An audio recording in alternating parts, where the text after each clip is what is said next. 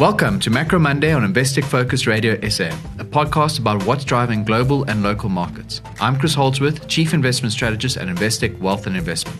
Every Monday morning, I'll update you on key developments from the past week and what you need to know about the week ahead. If you'd prefer to watch a video with the graphs and charts I referred to in the podcast, just go to investec.com/Macro Monday. This week, we'll have a look at the latest with regards to the US elections. We'll have a look at the Fed pivot and what that's meant for markets. And finally, we'll look at inflation, which is surprised on the downside in South Africa. We're going to start off with the elections. At this point, according to the betting market, it's still pretty close. Kamala Harris has about a 52% chance of winning. Trump has a 47% chance of winning, according to the betting market. So there's a gap between them, but not one that's insurmountable. It's still pretty close. We're going to have to monitor this very closely over the coming few months.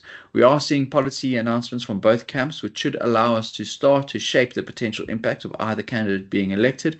Broadly speaking, Kamala Harris would like an increase in taxes on companies, taxes on unrealized capital gains for a subset of the people with more than $100 million. And Trump very clearly would like an increase in tariffs. Neither candidate appears too concerned at this point around the deficit, which next year is likely to be between 6 and 7%, irrespective of which candidate is elected, with debt to GDP already being over 100%. It's likely to become an issue for markets at some point in the medium term, maybe not the short term, but it is interesting that neither candidate is focused on addressing what is likely to become an issue at some point. Switching to the Fed very clearly has sent a message over the past week. Firstly, there were the minutes from the latest meeting, which came out midweek. In those minutes, the Fed very clearly stated that they were increasingly concerned around the status of the labor market and less concerned around inflation, and that would allow them to pivot in effect and cut in the not too distant future. We can see an analysis of statements from FOMC officials in public engagements. This is data provided by Bloomberg. And of late, you can see that there's been a pretty sizable shift towards a dovish stance. And that was cemented in the Jackson Hole conference on Friday. And Powell came through very clearly indicating that the next move for the Fed is down. It's just a question of scale. And the market at this point is pricing in a lot. Based on the interest rate market at the moment in the US, the market is pricing in 100 basis points worth of cuts in the next 3 meetings by year end. So call it a 50 and then a 25 and a 25, followed by another 25 basis points cuts over next year. Now, there's only 8 meetings next year. So in effect, the market is saying over the coming 3 meetings, 100 basis points worth of cuts, and then over the 8 subsequent to that, which accounts for next year, there'll be 125 basis points of cuts. All told, 225 basis points of cuts by the end of next year. That's very optimistic. And while we do expect that there will be cuts from the Fed, we don't think that they're going to be at the sort of scale that's currently priced into the market. And there is scope for some disappointment. We hope you're finding this podcast valuable. If you are, please take a moment to rate Investec Focus Radio SA on your podcast platform. And to make sure you don't miss an episode, please remember to follow us. Switching to US economic data, of late, it's broadly speaking disappointed, which may well have been one of the reasons why the Fed has pivoted. The Bloomberg Economic Surprise Index is just a bit off multi-year lows. That hasn't concerned the market at all. We've seen a continuing rally for the S&P 500 and the S&P 500 equal weighted index, despite what has been pretty disappointing economic data in aggregate.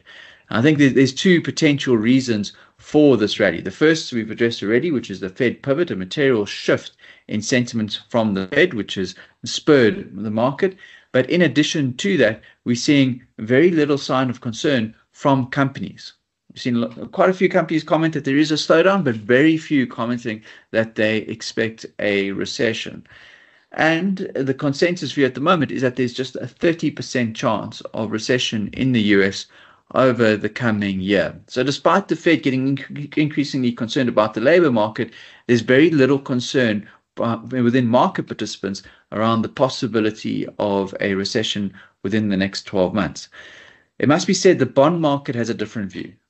You can translate the slope of the yield curve into a probability of recession in the next 12 months. It's work that Bloomberg has done. At the moment, if you average that result for different slopes, you get to about a 75% chance of recession in the US. So the bond market is saying there is reason for concern, a 75% chance of recession. But the consensus view is that there's only a 30% chance, and companies aren't telling us that they're experiencing a recessionary-like environment. And as a result, we've seen a pretty buoyant market. Switching to South Africa, South African inflation surprise on the downside. It came out last week at 4.6%. The consensus was 4.8%. We've plugged in the updated numbers into our model, along with an expected cut to the fuel price at the end of the month of about 80 cents per litre. And our model now suggests in October, inflation gets down to 3.3%. And thereafter, it picks up a little bit, but still remains below the middle of the central bank target. So just like the Fed is due to cut, we think the SARB is likely to cut 2 in September. We think they will cut 2 in December as well. And we are expecting a range of consecutive 25 pip cuts from the SARB, given how low inflation is likely to be by Q4 this year. And that does also suggest that we're likely to see some pretty sizable downward revisions to inflation expectations, both from the SARB at the next NPC meeting and from consensus over the coming few weeks. And as a result, we should start to see a sizable shift in expectations with regards to the interest rate policy too. And that's where we're going to leave it for this week.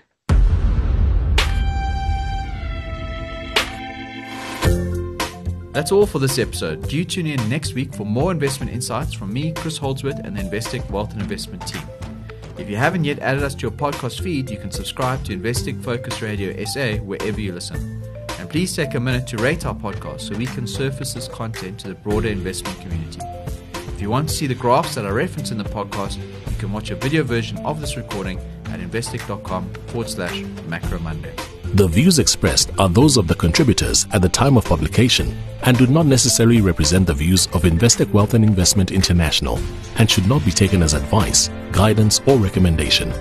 Investec Wealth and Investment International, a member of the JSE Equity, Equity Derivatives, Currency Derivatives, Bond Derivatives, and Interest Rate Derivatives markets, an authorized financial services provider and a registered credit provider.